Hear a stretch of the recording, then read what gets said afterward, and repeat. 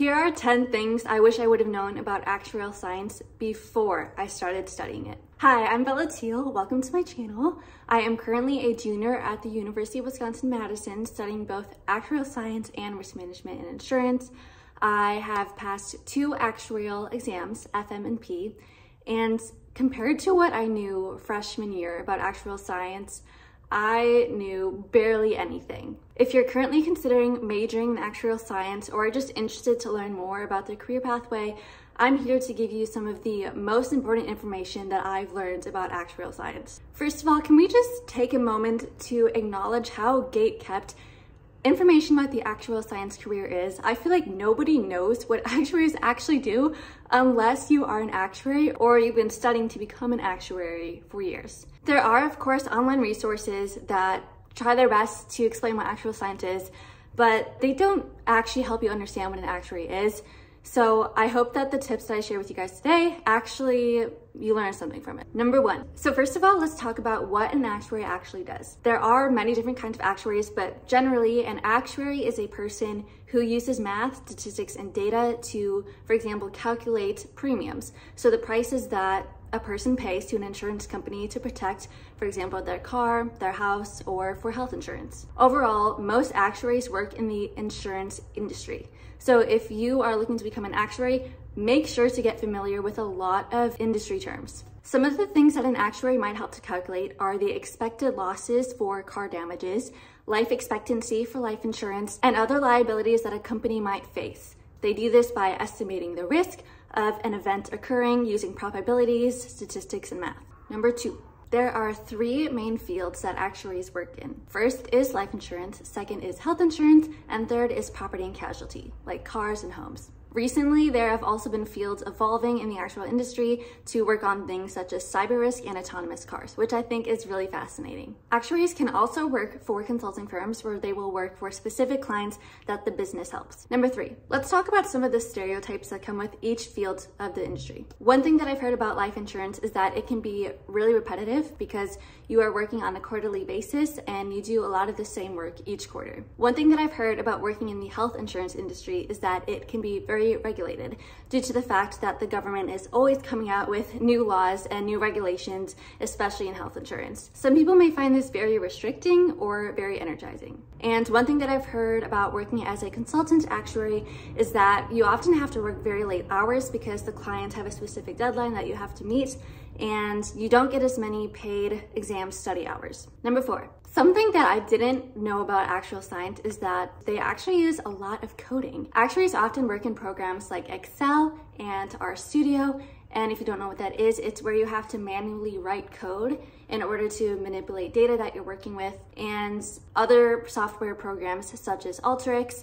Overall, if you don't have experience with coding, I would highly recommend taking a course on it or doing some online learning with it, because no matter which field you go into, you're probably going to use at least a little bit of coding. Number 5. On that same note, actuaries must also have a background in many other business-related categories, such as finance, because actuaries often work with investments, bonds, and annuities, business law, because insurance is made up of insurance contracts, high-level calculus, and I'm talking at least calculus 3 or 4, because the work and math that actuaries do uses a lot of calculus, accounting, risk management, and of course, actuaries must know generally how insurance works. I am the first and only person in my family who has decided to go into the insurance industry as an actuary, so coming in to this major, I had no idea about insurance.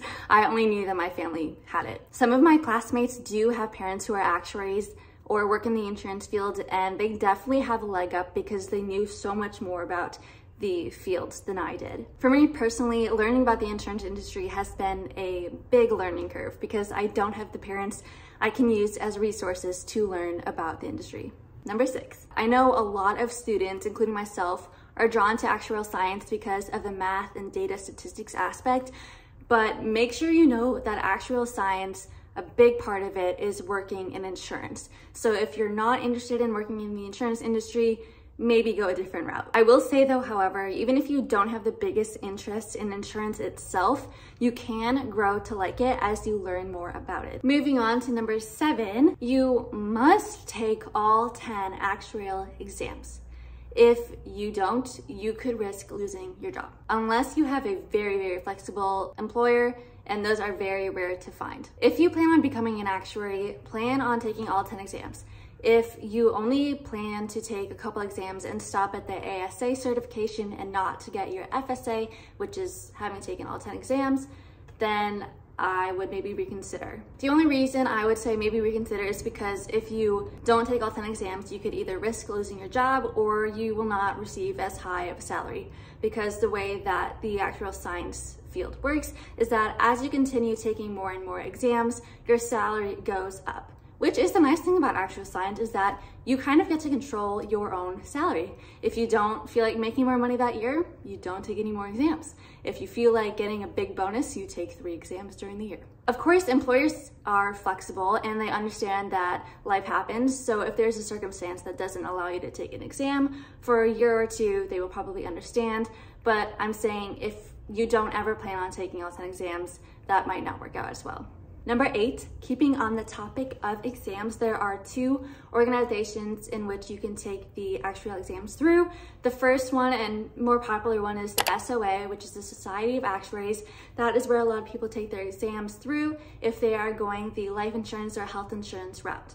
On the other side, there is the CAS, which is the Casualty Actuary Society, and that is for aspiring actuaries who want to go into property and casualty fields. After you take your first 2 exams, FM and P, you have to decide which society you will be taking the rest of your exams through, because unfortunately, if you take exams through the SOA, they don't count towards the exams in the CAS, and the other way around as well. Number 9, this might come as a shock to you guys, but the actuarial exams are very hard. Are you used to getting straight A's in high school? Are you used to being a good student? Well, get ready to be knocked down. These exams are very hard. I'm talking harder than law exams. Law exam passing rates for the bar exam is around 60%. The average passing rate for actuarial exams is about 40%. Given that actuaries are some of the smartest people and the passing rate is still so low, it just talks to the level of difficulty that these exams have. Even in high school, I had taken a bunch of AP credit classes and honors classes, and I got A's in those, of course with lots of studying. However, in college, for my actual science classes, they have been, I think, harder than AP classes, for me at least, and have taken more effort for me to even get a good grade. Number 10, something that I wish had been more emphasized to me before majoring in actual science is that it is a very narrow, specific, specialized field. If you decide to major in actual science, you are going to go into actual science 99% of the time, because you are learning the very specific niche skills needed for that career.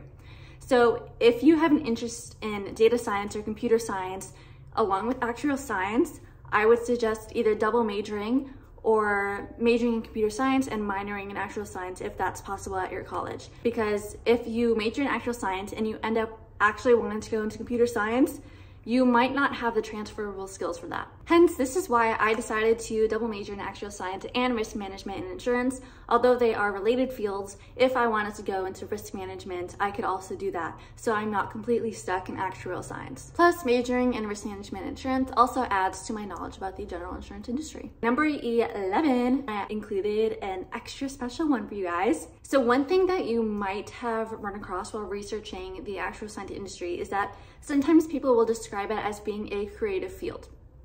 Now, one thing that I had a misunderstanding of is that when people say actuarial science is a creative field, they don't mean the typical arts and crafts, colors, marketing, like all this design related stuff creative. What they mean is coming up with new insurance products, coming up with new ways to do calculations.